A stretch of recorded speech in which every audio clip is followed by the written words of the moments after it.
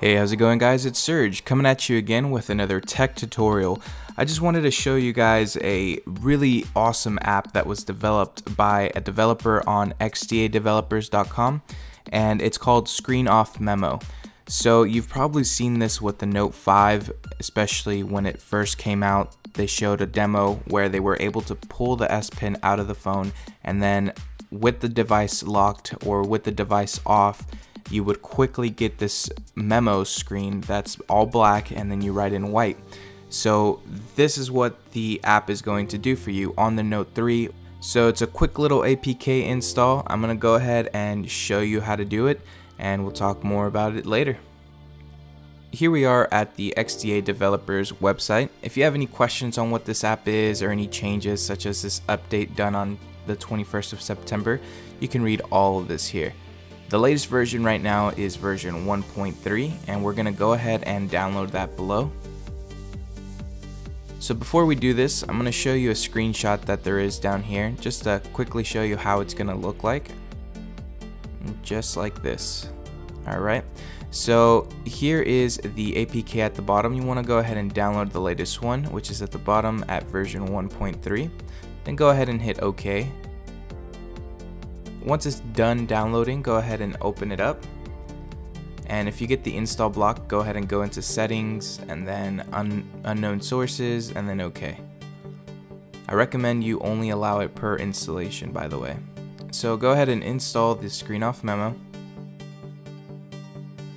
Alright, and then once it's done installing, go ahead and decline this, by the way. Once it's done installing, you want to go ahead and hit open, not done. You want to run it at least once before you actually start using it. And there's actually no requirement for you to restart your phone for it to start working. There we go. So I'm going to go ahead and open it. And as you see here, it's just a black screen. So I'm going to just go ahead and close this out. I'm going to turn off the screen, and with the screen off, I went ahead and pulled out my S Pen, and then you could see that the Screen Off Memo pulls up immediately. So I'm gonna write this is test 1, and this was done with the screen off. Alright, so that's one way, and I'm gonna you can press the check mark up here at the top right to save it, or you can simply put the S Pen back in your phone and it will quickly save that to your S Note. Alright, so now we're gonna test it with the lock screen, and as you see, I just pulled out the S Pen while I was at the lock screen, and then you can automatically start writing, and this is test 2, and this was done with the screen on and at the lock screen. Alright, and as you see here, I mess up on the E, so I'm just going to write in the N, and then you can actually select the eraser, and the eraser works as well. So I'm going to go ahead and hit the pen again and type in the E. There you go. And to save it, again, I can just simply put the S Pen back in the phone and it automatically saves.